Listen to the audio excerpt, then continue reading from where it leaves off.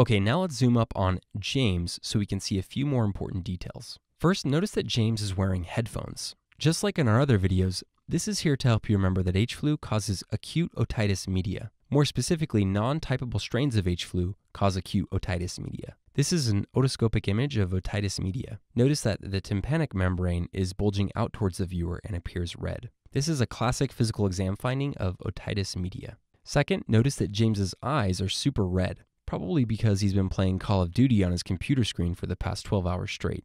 Anyway, his red eyes are here to help you remember that non-typable strains of H-flu cause conjunctivitis. Finally, as I just mentioned, James has been playing a lot of the video game Call of Duty, as you can see on his computer screen. If you look closely at the two characters on his screen, you can see that one is holding up an ammo belt, which is our symbol for amoxicillin, and the other is holding up a cleaver, which is our symbol for clavulanate. This is here to help you remember that non-typable strains of H-flu can be treated with amoxicillin and clavulanate.